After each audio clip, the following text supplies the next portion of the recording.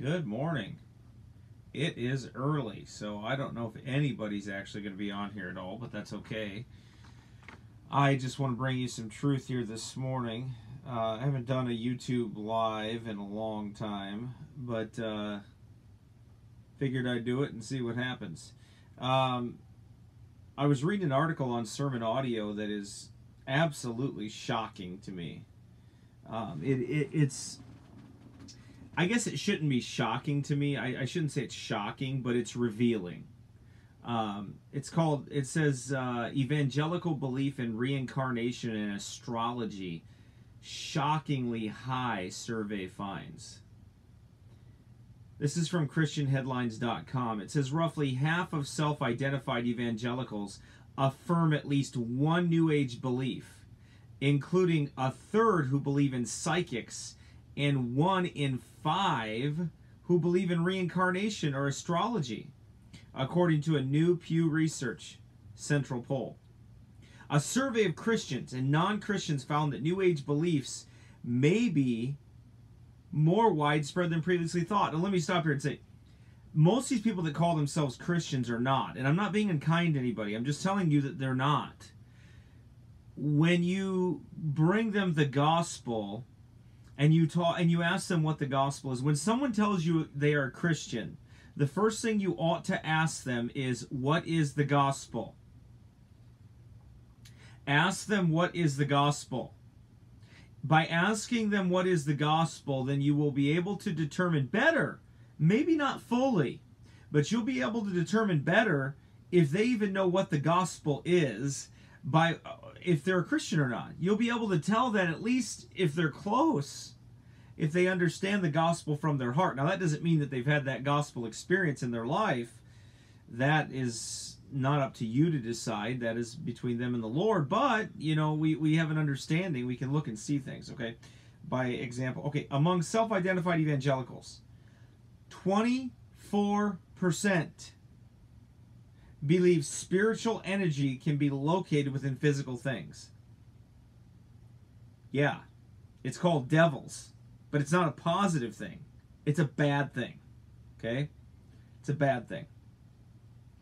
33% believe in psychics. Well, I believe psychics are real too. I don't believe in them, though. I believe on the Lord Jesus Christ. I believe on the God of the Bible.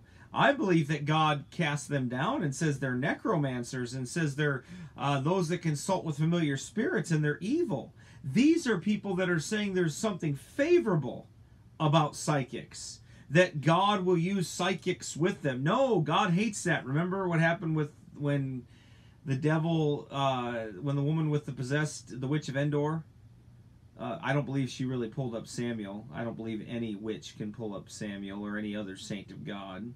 I believe it was a mocking, but you know, we're not going to get into that today. That's a deeper subject for another day that I don't feel like having 9 million YouTube fights in my comment section about how you think it's different. I'm really not into arguing anymore. I don't have time for it. I just have time to serve the Lord. 19% believe in reincarnation. 19%. 19%. Okay, well, let me safely let you know. Let me safely let you know that upon the authority of Scripture, that those 19 people, or 90% of people, they're not saved. They can call themselves Christians if they want to. They can call themselves Christians if they want to. But they're not. You either believe in regeneration or reincarnation. You cannot believe in both. If you have been regenerated, then you understand what regeneration is. It means to be born regene from above.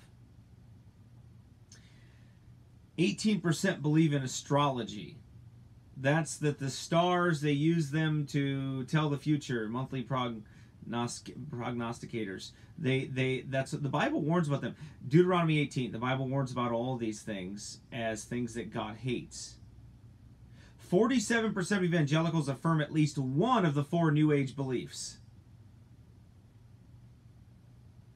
If they espouse them in their hearts, then they are not children of God. That percentage is even higher among Catholics. Well, Catholics aren't Christians. They're not saved. I love Catholic people, and I want you to be saved by the grace of God. I want you to know the forgiveness of sins and know that there is no mediator between God and man save Christ Jesus only. He is the only mediator between God and man. There is no other mediator. Mary is not co-redemptress. You need Jesus. You need Jesus alone. Jesus can save you. Jesus alone.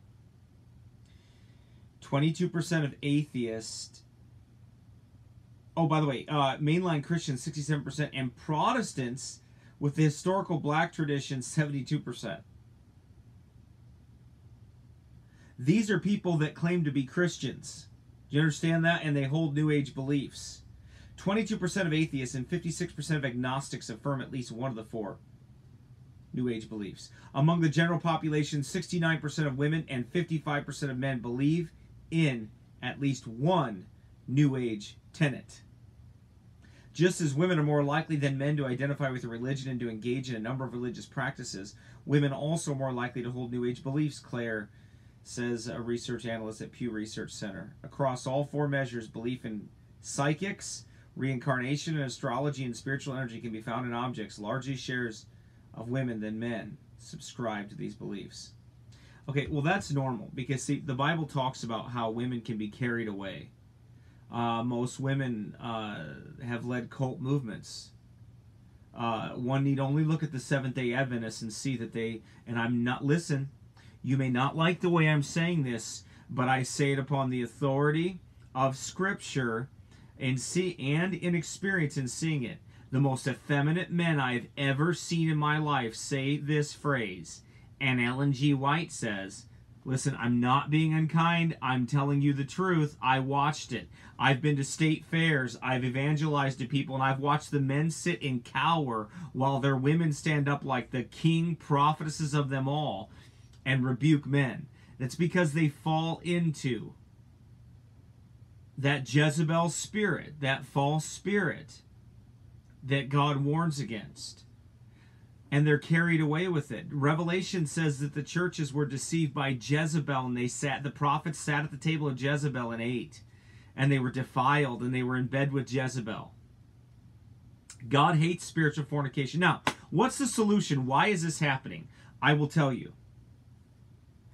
There is an absence of true Bible doctrine being preached today. There is a running away with this, and even among Baptists, and I've been guilty of this in the past too, of concentrating and focusing on things that aren't the main thing. Christ is the main thing. The doctrine of Christ is the main thing. The Word of God is the main thing. We must get back to the Word of God. Yeah, you're going to preach on some of these other things, but people are so consumed today with flat earth. They're so consumed today with the cults, with all these other things that nobody's laying down firm and solid and foundational doctrine.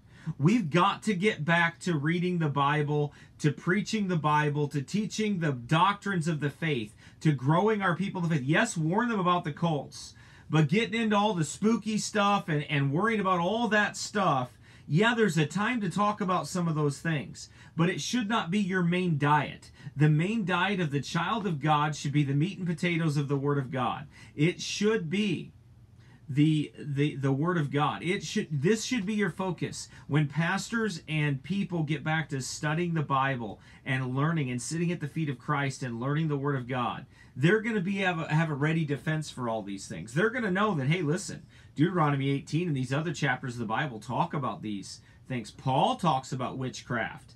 Paul talks about who hath seduced you. You know, who drew you away from the faith? Who took you away from the faith? Paul warns about such things. All the way from Genesis to Revelation, we have a series of warnings, all the way through to the end, the sorcery, the end-time sorcery that would rise. The New Age belief. Look, it's a lack of doctrinal teaching. It's also the rise of the internet. Everybody and their mother is teaching something on the internet today with no qualifications at all. They get saved, or hopefully they're saved. They jump on board the latest flat earth movement, the latest other movement. And some of you guys are going to get mad at me. But friend, I care more about what God thinks than you being mad at me. I don't think I'm better than you. I've been forgiven of my sins, cleansed of my unrighteousness. I daily have to go to Christ for forgiveness of sins. I'm not better than anybody, okay? But I do understand some things being saved for 17 years. I do get some things, and I do get the fact that there's a lot of nonsense being taught out there and distractions. There's a lot of them out there, and it's costing us. We've got to get to the Word of God. A lack of being in the churches.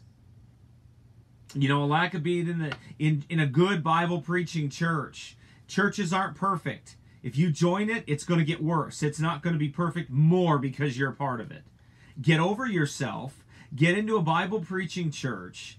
Get rooted and grounded in the faith. Stop getting everything off of the internet and get a balance for traditional biblical doctrine rooted and found in the Word of God. And you know what? Then most of these people that call themselves that, they'll realize by good, strong Bible teaching that they're not Christians. These 47% of evangelicals, they'll realize they're not saved. Listen, let me tell you something, friend. And if you're listening to this, I got news for you. If you're holding to these things, you need Jesus Christ. You were a sinner before God and exceedingly sinful. Jesus Christ came and was born of a virgin and lived a perfect, sinless life. God created this world. He spoke this world into existence. The God of the Bible spoke it into existence. He has a son, and he sent forth his only begotten Son into the world to save sinners.